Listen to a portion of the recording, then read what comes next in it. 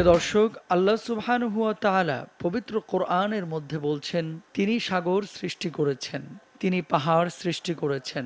সাগর এবং পাহাড়ের মধ্যে আল্লাহ সুবহানাহু ওয়া তাআলার অনেক সৃষ্ট জীব রয়েছে, যাদের দেখলেই আল্লাহ রব্বুল আলমিনের খুলুকিয়াতের ব্যাপারে আমাদের স্পষ্ট ধারণা হয়। আল্লাহর সৃষ্ট জীব নিয়ে যদি চিন্তা ফিকির করা হয়, তাহলে আল্লাহ রব্বুল আলমিনকে পাওয়াটা সহজ হয়ে যায়। সাগর এবং পাহাড় তেমনি আল্লাহ রব্বুল আলমিনের কুদরতের বহিঃপ্রকাশ ঘটায়। প্রিয় দর্শক, আজকে ওমানের প্রসিদ্ধ কয়েকটি পাহাড় এবং সাগর আপনাদের সামনে তুলে ধরছি। চলুন দেখে আসি।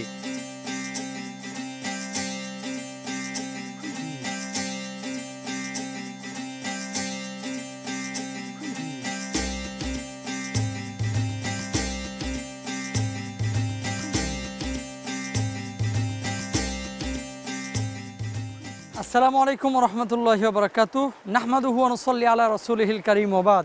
প্রিয় দর্শক, ওমানের ইসলামিক স্থাপত্যের উপরে নির্মিত ইফাদ মাল্টি প্রোডাক্টস নিবেদিত আরবি কাফেলার আজকের পর্বে আপনাদের সবাইকে সাদর আমন্ত্রণ জানাচ্ছি।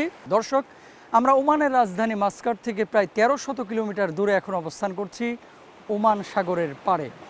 আমরা ওমান সাগর সম্পর্কে আজকে কথা বলবো ইনশাআল্লাহ তাআলা। সেই সাথে আল্লাহ সুবহানাহু ওয়া তাআলার কুদরত সম্পর্কে জানবো ইনশাআল্লাহ তাআলা শেখ সাদিকুর রহমান আল আজহারের কাছ থেকে।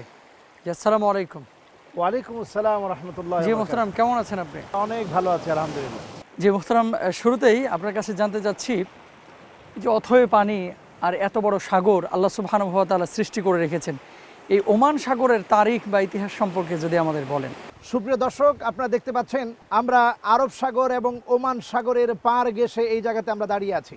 আরব সাগর ভারত মহাসাগরের অংশ বিশেষ, যার পশ্চিমে রয়েছে আরব উপদ্বীপ এবং পূর্বে রয়েছে ভারত উপমহাদেশ, এর উত্তরে রয়েছে ইরান ও পাকিস্তান, দক্ষিণে এটা ভারত মহাসাগরের মূল অংশের সাথে মিলিত হয়েছে। আরব সাগরের মূল বাহুগুলোর মধ্যে রয়েছে লোহিত সাগরের সাথে সংযোগ স্থানকারী আদান উপসাগর, এবং আজকে আমরা যেখানে দাঁড়িয়ে আছি পারস্য উপসাগরের সাথে সংযোগ স্থাপনকারী ওমান সাগর। এই সাগরটি হচ্ছে ওমান সাগর, যে সাগরটি আরব সাগরের সাথে মিলিত হয়েছে।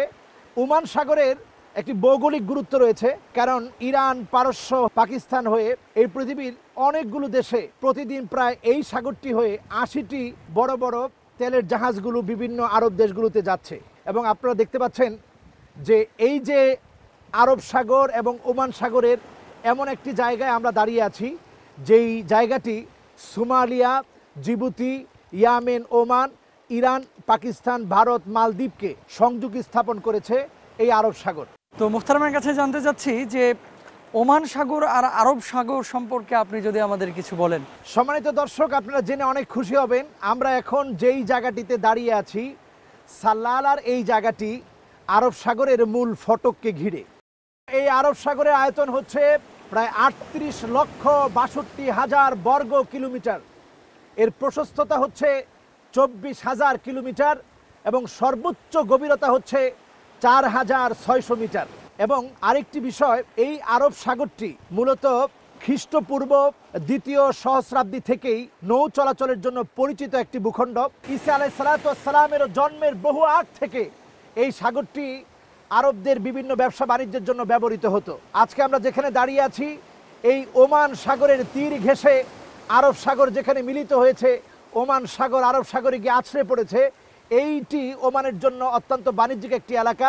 ওমানের জাহাজগুলো এখান দিয়ে ইরান সহ, পাকিস্তান সহ, ভারত সহ বিভিন্ন জায়গাতে গিয়ে মিলিত হচ্ছে। মোহতারাম, আমরা দেখতে পাচ্ছি একদিকে বিশাল সাগর আর একদিকে দেখতে পাচ্ছি বিশাল পাহাড়ের আস্তর এবং বড় বড় পাহাড় আমরা দেখতে পাচ্ছি। তো আল্লাহ সুবহানাহু ওয়া তাআলার এই সৃষ্টির মধ্যে রহস্য কি, এ বিষয়ে যদি আমাদের বলেন। আল্লাহ তাআলা কোনো সৃষ্টি পৃথিবীতে অনর্থক করেননি।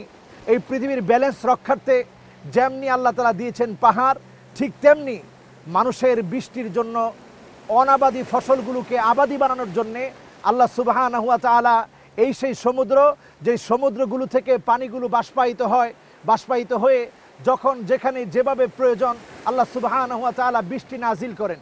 বৃষ্টি নাজিলের জন্য সমুদ্রের পানিগুলো যখন বাষ্পে উড়ে যায়, সেই বাষ্প থেকে আল্লাহ রাব্বুল আলামিন মেঘমালাকে নাজিল করেন।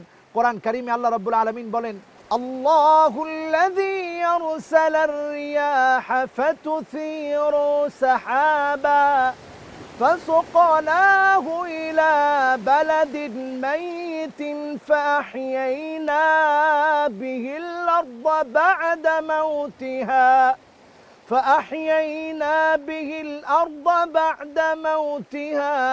كذلك النشور আল্লাহ রাব্বুল আলামিন বলছেন তিনি তো তোমার সে আল্লাহ যিনি মেঘমালাকে আল্লাহ রাব্বুল আলামিন নিজে চালিয়ে নিয়ে যান যেখানে যখন যেভাবে প্রয়োজন। আল্লাহ সুবহানাহু ওয়া তাআলা মেঘমালাকে দিয়ে ফেটে যাওয়া প্রান্তকে আল্লাহ পাক জীবিত করেন। সেই জীবিত জায়গা থেকে আল্লাহ সুবহানাহু ওয়া তাআলা সবুজ বৃক্ষ সবুজ উদ্ভিদগুলোকে আল্লাহ রাব্বুল আলামিন সৃষ্টি করেন। আল্লাহ তাআলা দৃষ্টান্ত দিয়ে বলেন কাযালিকান নুশুর, যেইভাবে ফেটে যাওয়া চৌচির হওয়া ভূখণ্ড থেকে আমি আল্লাহ রাব্বুল আলামিন সবুজে আমি ভরপুর করে দিলাম, উদ্ভিদগুলোকে আমি আল্লাহ রাব্বুল আলামিন সৃষ্টি করলাম, ঠিক তেমনি কাযালিকান নুশুর, একদিন এই পৃথিবী শেষ হয়ে যাবে, মানুষগুলো বিলীন হয়ে যাবে, আমি আল্লাহ পাক আবার সেগুলোকে আমি আল্লাহ সুবহানাহু ওয়া তাআলার কাছে উঠাবো। আল্লাহ রাব্বুল আলামিন এই সেই বিশাল সাগর, এই আরব সাগর হয়ে ভারত সাগর হয়ে এই পৃথিবীর সাগর মহাসাগর পাড়ি দিয়ে আল্লাহ পাকের সৃষ্টিগুলোকে বিস্তার করেছেন, যাতে করে পৃথিবীর মানুষগুলো এই সাগর দেখে, আরব সাগরের প্রশস্ততা দেখে, ওমান সাগরের প্রশস্ততা দেখে, মহাসাগরের প্রশস্ততা দেখে সাগর মহাসাগরের সৃষ্টিকারী আল্লাহ সুবহানাহু ওয়া তাআলাকে নিয়ে যেন গবেষণা করে, তারা যেন সৃষ্টির ভিতরে আল্লাহর ক্ষমতাকে, আল্লাহর কুদরতকে তারা যেন এহাতা করতে পারে, পরিবেষ্টন করতে পারে, তারা যেন চিন্তা করতে পারে। এজন্য আল্লাহ পাক পাহাড়ের পাশে ঘিরে আল্লাহ পাক সমুদ্রকে সৃষ্টি করেছেন। এজন্য আল্লাহ তাআলা বলেছেন লাআল্লাকুম তাতাফাক্কারুন, তোমরা কি আল্লাহর সৃষ্টি নিয়ে চিন্তা করবে না? লাআল্লাকুম তাকিলুন, তোমরা কি বুঝবে না কে এর সৃষ্টিকারী, কে পৃথিবীর পরিবর্তন করে, কে কিয়ামত ঘটাবে, কে পৃথিবী শেষ করে দিবে, কে সাগরের পরিবর্তন ঘটাবে, কে সাগরের নিচ থেকে আগুনগুলোকে উতলে উঠাবে, তিনি একমাত্র কাদের কুদরত আল্লাহ সুবহানাহু ওয়া তাআলা। আজকের এই প্রান্ত থেকে এটি বলবো, আল্লাহ রাব্বুল আলামিন তিনি সর্বময় ক্ষমতার মালিক। এই বিশাল প্রান্ত যিনি সৃষ্টি করেছেন, লোক মানবহীন প্রান্ত যিনি সৃষ্টি করেছেন, আল্লাহ সুবহানাহু ওয়া তাআলা হচ্ছে তার মালিক। আল্লাহ রাব্বুল আলামিন আল্লাহর এই বিশাল সৃষ্টি থেকে শিক্ষা অর্জনের তৌফিক আল্লাহ আমাদেরকে দান করুন।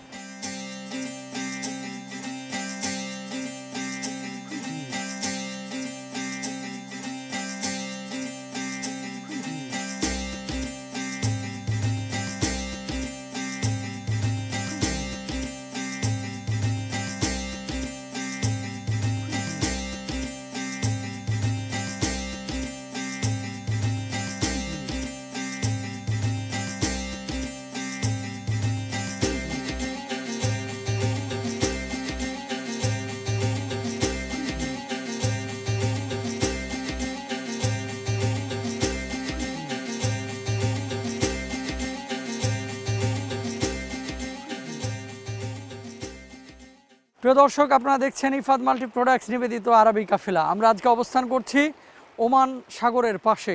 ইনশাআল্লাহ তাআলা বিরতির পরে আরও কিছু তথ্য নিয়ে আমরা হাজির হয়ে যাব। আশা করছি আমাদের সঙ্গে থাকবেন ইনশাআল্লাহ।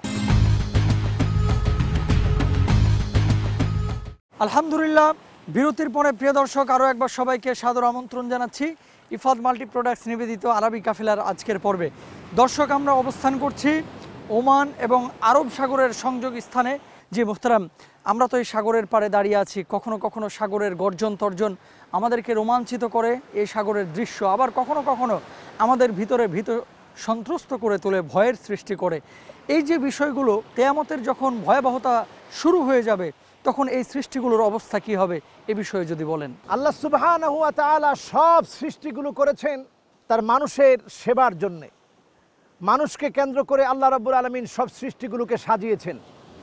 যখন এই পৃথিবীতে কিয়ামত সংগঠিত হবে, এই পৃথিবীতে মানুষের সৃষ্টি যখন শেষ হয়ে যাবে, মানুষের উত্থান যখন শেষ হয়ে যাবে, মানুষ যখন পৃথিবীতে থাকবে না, আকাশ থেকে শুরু করে, জমিন থেকে শুরু করে, এই সমুদ্র থেকে শুরু করে পাহাড় পর্বত সবগুলোকে আল্লাহ রাব্বুল আলামিন গুটিয়ে ফেলবেন।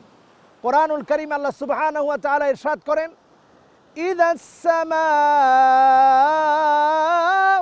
ফাতারাত ওয়া ইযাল কাওয়াকিবু ইনতাসারাত ওয়াইদাল বিহারু ফুজ্জিরাত, আল্লাহ তাআলা বলেন এই আকাশ সেদিন তছনছ হয়ে যাবে, এমনকি নক্ষত্রগুলো সেদিন বিক্ষিপ্ত হবে, তারকাগুলো সেদিন খসে খসে পড়বে, মানুষের জমিনের মধ্যে আঘাত করবে, এই জমিনটি চৌচির হয়ে যাবে, সমুদ্রগুলো সেদিন বিস্ফোরিত হবে, সমুদ্রগুলো সেদিন ফেটে পড়বে। যে সমুদ্র আমরা দেখতে পাচ্ছি, এই সমুদ্রকে ঘিরে আল্লাহ সুবহানাহু ওয়া তাআলা দুটি আয়াত নাজিল করেন। এর মধ্যে একটি হচ্ছে ওয়াইদাল বিহারু ফুজ্জিরাত, আরেকটি আয়াত হচ্ছে ওয়াইদাল বিহারু সুজ্জিরাত। এক জায়গাতে আল্লাহ রাব্বুল আলামিন ফুজ্জিরাত বলেছে, অন্য জায়গাতে আল্লাহ রাব্বুল আলামিন সুজ্জিরাত বলেছে। যেই সমুদ্র আমরা দেখতে পাচ্ছি, এই সমুদ্রের নিচ থেকে যা আছে আগুনগুলোকে উতলে দিবে, এমনকি সমুদ্রের নিচ থেকে আগুনগুলো যখন বিস্ফোরিত হবে, চারদিকে যখন ছড়িয়ে পড়বে, সমুদ্র তার অস্তিত্ব হারিয়ে ফেলবে, বিলীন করে ফেলবে। আমরা যে ঢেউগুলো দেখতে পাচ্ছি, হাদিস শরীফের ভিতরে আসছে ইন্নাল মাউজা জাইশুম মিন জুয়ুশিল্লাহ, এই সমুদ্রের ঢেউগুলো হচ্ছে আল্লাহ সুবহানাহু ওয়া তাআলার সৈনিক। এই সমুদ্রের ঢেউগুলো যেমন আছড়ে পড়ছে, টনকে ton, metric ton, billion, trillion, quadrillion, যার কোনো হিসাব নাই, এই হিসাব ছাড়া টনকে টন পানি বিক্ষিপ্ত হবে। এই পানিগুলো যখন চারদিকে তার আগুন ছড়িয়ে দিবে, এই পৃথিবী তার অস্তিত্ব হারিয়ে ফেলবে। কোরআনুল কারীম আল্লাহ রাব্বুল আলামিন বলেন ইয়াউমা নাতমিস সামাআ কাতাইস সিজিল্লি লিল কুতুব কামা বাদানা আউওয়ালা খালকিন নুঈদু। সেদিন এই আকাশগুলোকে আল্লাহ রাব্বুল আলামিন পৃষ্ঠার মতো বাঁচ করে আল্লাহ পাক তার কুদরতি দরবারে আল্লাহ তাআলা রাখবেন। আল্লাহ পাক যখন ওনার কুদরতি হাতে নিয়ে নেবেন, সেদিন আকাশ তার অস্তিত্ব হারিয়ে ফেলবে, পৃষ্ঠার মতো বাঁচ হয়ে যাবে। কিয়ামতের সন্নিকটে সব সৃষ্টিগুলো তাদের অস্তিত্ব বিলীন করে ফেলবে, হারিয়ে যাবে। আজকে এখানে দাঁড়িয়ে আপনাদেরকে স্মরণ করিয়ে দিতে চাই, এই সমুদ্র আল্লাহর বহু শাস্তির সাক্ষী। লোহিত সাগরে আল্লাহ পাক ফেরাউনকে ডুবিয়ে মারলেন, আল্লাহ পাক তার গোটা কওমকে ডুবিয়ে মারলেন। এমনকি সেই সুনামির মাধ্যমে ইন্দোনেশিয়া সহ, শ্রীলঙ্কা সহ, ভারত সহ, এমনকি আমার বাংলাদেশে পর্যন্ত তার আঘাত আছড়ে পড়েছে। এই সমুদ্র যখন ওয়াইদাল বিহারু ফুজ্জিরাত ওয়াইদাল বিহারু সুজ্জিরাত, এই সমুদ্রের পানিগুলো যখন চারদিকে ফেপে ওঠে, চারদিকে যখন এই সমুদ্রের পানিগুলো যখন ছড়িয়ে যায়, সমুদ্রের পানি যখন আঘাত হানে, মানুষ তখন এই আযাব থেকে বাঁচতে পারে না। এজন্য আল্লাহ রাসূল সাল্লাল্লাহু আলাইহি সাল্লাম বলেছেন, এই যে সমুদ্রের ঢেউগুলো, ইন্নাল মাউজা জাইশুম মিন জুয়ুশিল্লাহ, এগুলো আল্লাহর সেনাবাহিনী। আল্লাহ যখন যেখানে যেভাবে অর্ডার করে, আল্লাহর জন্য এই সমুদ্রের পানিগুলো প্রবাহিত হয়। আর এই যে সমুদ্রের ঢেউ থেকে আমরা আওয়াজ শুনতে পাচ্ছি, মূলত সমুদ্রের ঢেউ তার এই আওয়াজের মাধ্যমে আল্লাহর বরত্ব ঘোষণা করছে।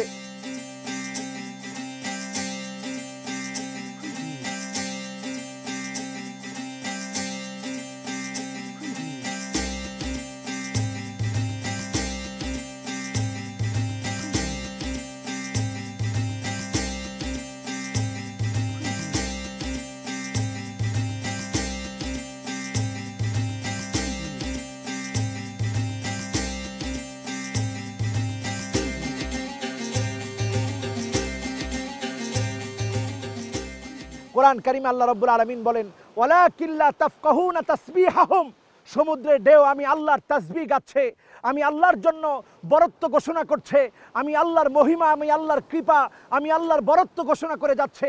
ওয়ালাকিন লা তাফকাহুনা তাসবিহাহুম, কিন্তু তোমরা সমুদ্রের গর্জন থেকে সে আওয়াজ শুনে তোমরা বুঝতে পারতেছো না, সমুদ্রের আওয়াজ থেকে তোমরা কল্পনা করতে পারছো না।